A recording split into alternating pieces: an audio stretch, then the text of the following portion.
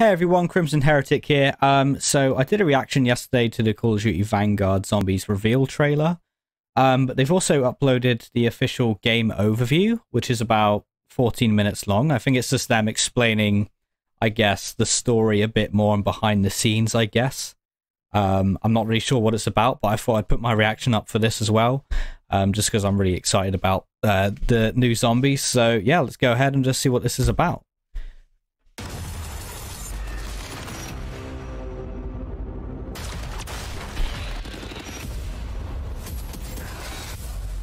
Does look so good.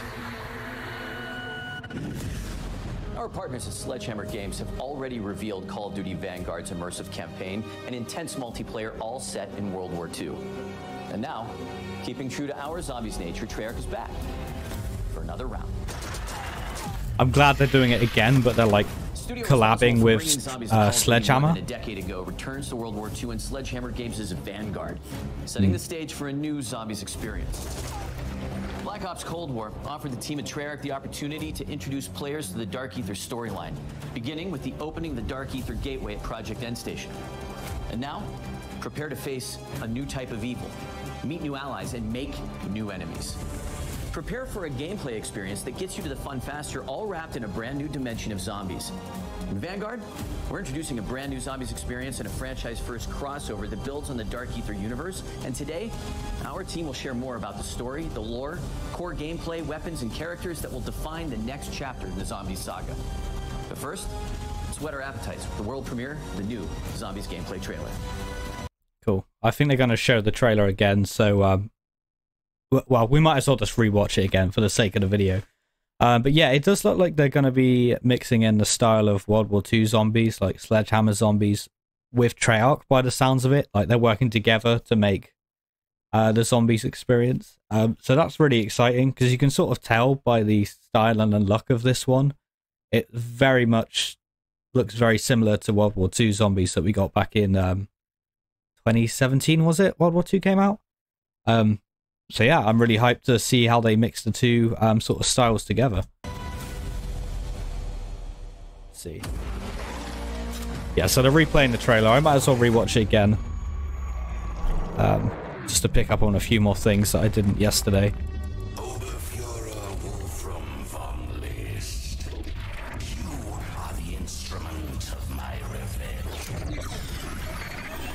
Yeah, so he's got some sort of artifact. My friend said that it looked like Doris because of the eclipse.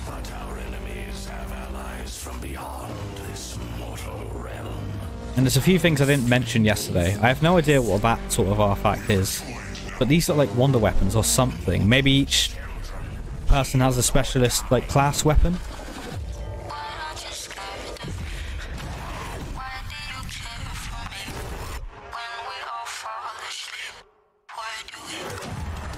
There's a few things I noticed yesterday that I didn't notice during my first reaction when I rewatched it. Because you got Frost Blast there, which for some reason I didn't pick up on. So that's Frost Blast.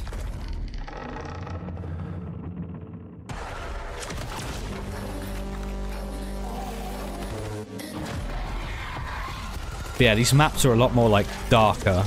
And this is definitely Shinonuma for sure. Got Energy Blast there. I'm not sure what that is. That might be another field upgrade. I think it's cool though because you got a zombie with a minigun as well, which I didn't pick up on yesterday. I saw it, but I didn't mention it.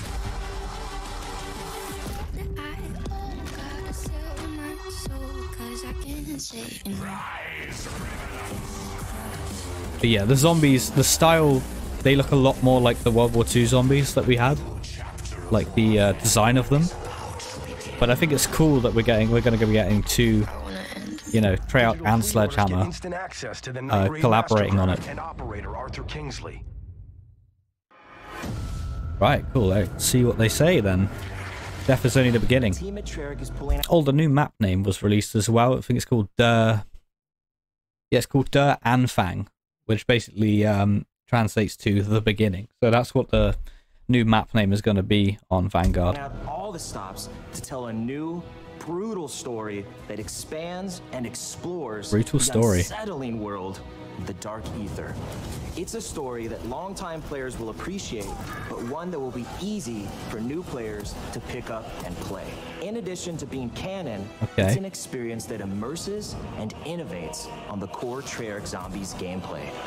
This is Oh, there we go. He released it. And Fang. Da and Fang.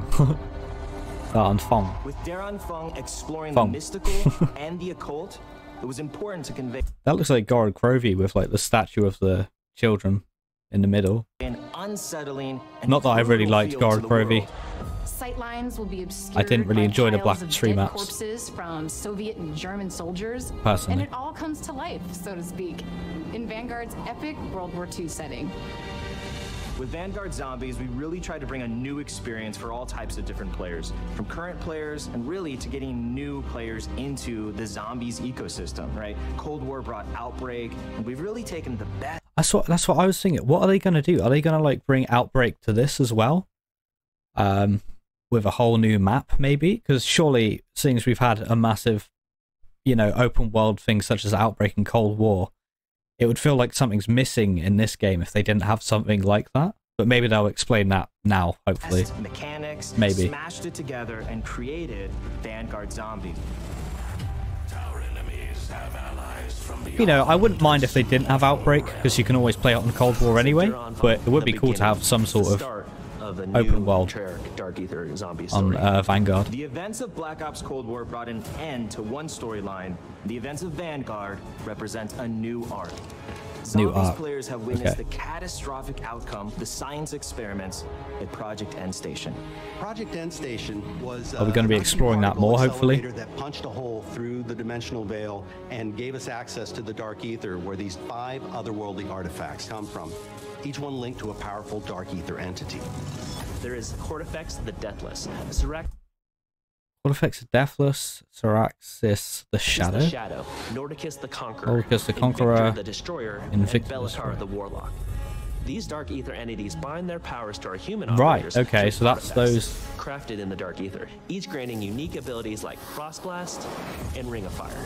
Right, okay. Now, anyone who touches them forms a symbiotic bond with a Dark Ether entity. It's almost like being possessed, except the entities can't control their host. They can only offer guidance and their powers. Okay. To the Dark Ether So are these other entities helping to destroy the evil entity, I guess? That's cool. The Nazis to expand their research into dark magic.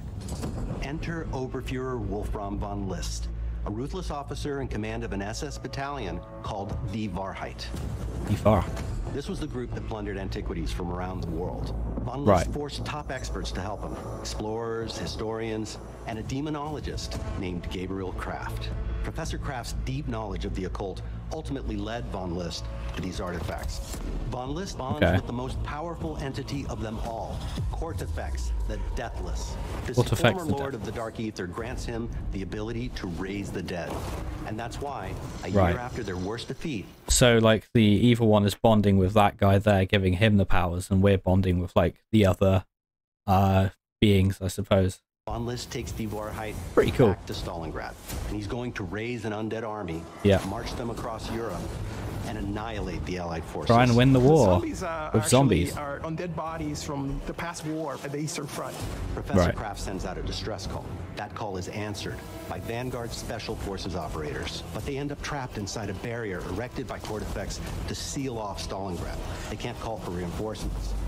But they have Professor Kraft's expert guidance and their own unmatched combat skills. And 4 Dark Ether entities. Oh, okay. So those are the 4 you start with. So we've got Energy Mine, Ether Shroud, Ring of Fire, and Frost Blast. Okay, cool. So I'm assuming they're going to add more ones as it goes along. Will we get new ones or the same ones that we had in Cold War? I hope we get some new ones, to be honest. But again, I'm not really sure what they could do in terms of more new skill ideas. To bond with them and share their powers. They do this in the interest of defeating Cortifex the Deathless. Or maybe you won't get any new ones. Maybe you'll just have those ones throughout. Not sure. That they have their own agendas. It's an unlikely team up, but it's our only shot at keeping the Third Reich from winning World War II. Soul of the Undead. We had a lot of fun designing the different objective environments. Each location has a very distinct look and feel to the play space, so that no two areas will feel similar. I like the visual Players style. explore the realm of dark ether magic against the backdrop of Stalingrad. We haven't seen any perks yet. Like, yeah, we haven't seen any of the perk machines. Maybe they're given to you in a different way. I'm hoping they're like the normal perks we have, because I hated what they did in Black Ops 4 with all the really unnecessary perks that could have been in one perk and not separate. But you know, Shrines, that's just me. rituals, and sacrifices. With so many different elements in play, it was important to establish unique visuals. It is a look that feels more grounded, something you can have nightmares about. I like that. I like the darker stuff. I like, that's what I miss about the old zombies, like in World at War, like all the creepy touches to it. Like in Verrückt, when you hear like screaming and voices and stuff like that. You don't really get that in zombies nowadays. So hopefully in this, they bring back more of the horror elements of the game. Variables like summoning portals, blood rituals, Hanging skulls, seances. Nice. when it comes to zombie types, we run the gamut. We have your basic We run the drone gamut. zombie. And we also have our heavies. These big guys carry around miniguns. That's and, cool. Those are the Sturmkriegers or Storm Warriors. They are really hard to Storm bring Warriors. down, and it's hard to avoid them when they shoot. We also have something called the Boomschreier, which means Boomschreier. boom screamer in German. These are zombies that will run real quick and explode in contact. It's a wide variety of Okay. threats, and they all start to pile up. Sort of like the Tormentors then, I guess. Maybe a bit stronger than the Tormentors in Cold War. Further in rounds. Okay. Approaching the Armfan was important for us to stay true to our lineage while also building something brand new. You'll find all of the classics, right? Pack-a-punch, mystery box, so normal Pack-a-punch. crafting table. But Oh, there's okay. a lot we're doing Okay. different this time too. The runes are something You got the new crafting in table, the Vanguard. mystery box, Pack-a-punch, Dark Ether still rune magic is looking the thing same. that the Dark Ether entities use to manifest their powers. Rune That magic. winds up being very important as the story plays out. Okay. We tried really hard to make it accessible for new players. It's super easy to jump in and get started, right? You don't need to know anything about previous zombie experiences to enjoy this. Spawn into the map with your friends, jump into a portal, do an objective, you're in it. The That's world you grows playing it. harder. Okay. The world grows harder. What does that remind me of? What's that from? The world grows harder. Oh, I guess that's from Outbreak, isn't it? Interesting. Okay. That's interesting. Successfully. From the casual to the hardcore, there's enough for you to dive into. In Vanguard, we get players right into the action so they can start blasting away. Fighting zombies is Good. the core of this mode, and it's what all our fans love doing, and we give you plenty of ways to do that. Survival was choice. Well, yes, I choose. In the snowy graveyard of Stalingrad. Right. Forward operating base of our allied Oh, operatives. okay, so you can teleport to Shino Numa. Under Anfang. Here, Just the through players have the access to start. many of the upgrade machines they will need in the battles ahead. However, Okay. players can't get too comfortable here because Stalingrad is still inhabited by roaming zombies. Right, so you can't stay in the middle bit for too long. The area is relatively confined, but as you complete objectives, the map opens up, Right. offering access to other Objective powerful based upgrades like the perk fountains. Perk fountains. As players complete these various challenges, they will open up the forward operating base to new threats and opportunities. Okay. Your Dark Ether enemies grow in power with each new objective. Objective you'll need all based. the That's help you can get. interesting. That means using traditional methods like buying perks and upgrading your weapons at the pack. Right, so you're drinking But from we're the also perk adding fountains. a new means of gaining power through the Altar of Covenants. A brand new system to zombies that randomizes every time you come back from an objective what you can purchase with a nasty sacrificial heart. which Taking can be risks here, exchanged at the adding Altar new of Covenants things. for one of 3 random upgrades. It's good though. You gotta have Power-ups changes, like you know. Ammo Gremlin, which reloads non-equipped weapons over time, or Brain Rot to Right, okay. Right, so this is where you put on your like weapon effects. Brain rot, bloodlust. Melee attacks do more damage and heal you. Critical kills return a bullet to your clip. Okay, that's pretty cool. So you can buy them with the hearts you collect. turn zombies into allies, or unholy ground for those times when you really need to hold your position. Okay, alright. Step 1 is always, what gun do you This have? might take some Because those getting will all used to. play very differently with the Covenants. I think players are going to find that when they pair up with a different Dark Ether entity, it feels like a completely distinct experience. So you're just combining your guns, your covenants, your equipment, the things you're finding in the world. You can have freedom to be in a cool place that would never exist in the real world. It's a different region with different inhabitants and in turn, different gameplay elements. They're really changing it up, aren't they? Vanguard Zombies, we're bringing that in spades. Definitely takes some getting used to. World of the Dead. The world of the occult provided plenty of inspiration around the visual identity of the game, and it helped us shape the way we think about the map design. We built Zombies on the same engine as Vanguard. We wanted to make this unified with the rest of the game, while still have its own identity that is more of a fantasy look. Players will battle across the rooftops of Hotel Royale on a rainy night in Paris. They'll fight at the base of a massive burning windmill in Merville, which was actually part of the Normandy invasion. And they'll find themselves in the classic swamps of Shinonuma, which is a truly That's so interesting, seeing that map in the setting of like World War II style. I just find it really interesting how they're collabing and mixing these ideas together and styles. That's cool. Longtime fans will be familiar with. Yeah, Shinonuma, such a weird map to bring back, but cool. Why not? Dark Ether magic has allowed the team to really bubble up some interesting new ideas that we have not explored in past Zombies experiences. The different objectives you're tasked with really alter how the player experiences the various environments. There's an objective called Blitz, which takes inspiration from that holdout style gameplay of just surviving, but this time you're taking the fight to them. In Harvest, you hunt zombies who drop runestones that you can collect. Players must then deposit these into an obelisk called the Sin Eater. In Transmit, you'll escort a floating zombie head as it seeks weaknesses in the dimensional barrier to the Dark Ether. These different challenges and eerie environments with dark settings help the player feel enveloped in Cortifex's grasp, and we can't wait for our fans to experience. This is very interesting. I didn't think they were going to be changing it up this much, you know?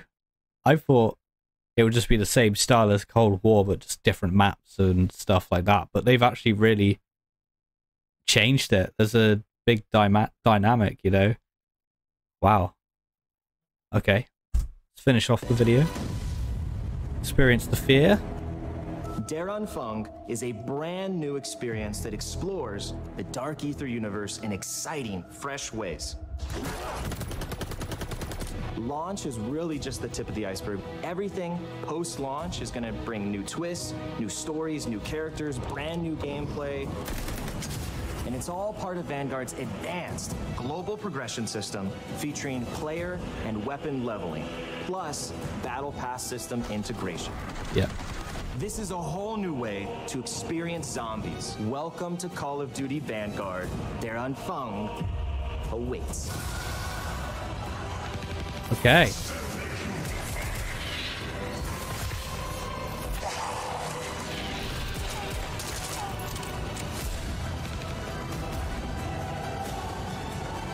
Call of Duty Vanguard Zombies.